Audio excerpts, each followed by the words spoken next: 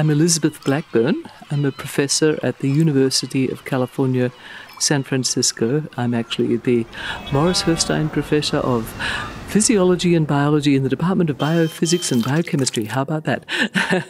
Or maybe it's Biochemistry and Biophysics. Anyway, I grew up in Tasmania and I had a lot of opportunity to be outdoors and I loved animals, and my mom told me that I would play with poisonous jellyfish, and in Australia there are ants that sting you really badly, and I would pick them up and cradle them in my hand and talk to them. So I just thought all living things were wonderful. When we think of life, we tend to think of what's a little bit more identifiably like us. We think of us, of course, we think of, mammals, pets and, furry things, and then we, think about fish and we think about plants and things. And yet there's an enormous universe of life which we don't happen to see with the naked eye, but microscopes make, abundantly clear.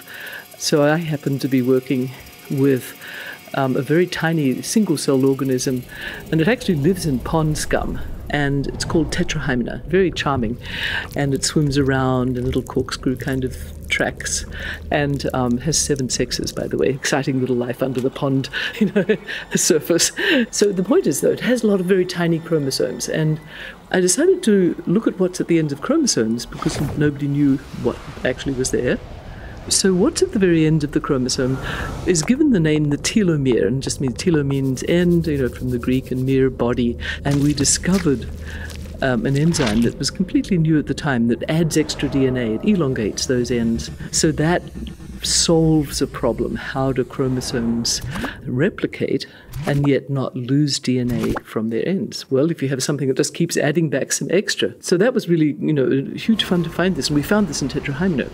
Some people like to, explore outer space and, that's an unknown world. And yet there are these little tiny unknown worlds, which was this very simple, what's at the ends of chromosomes?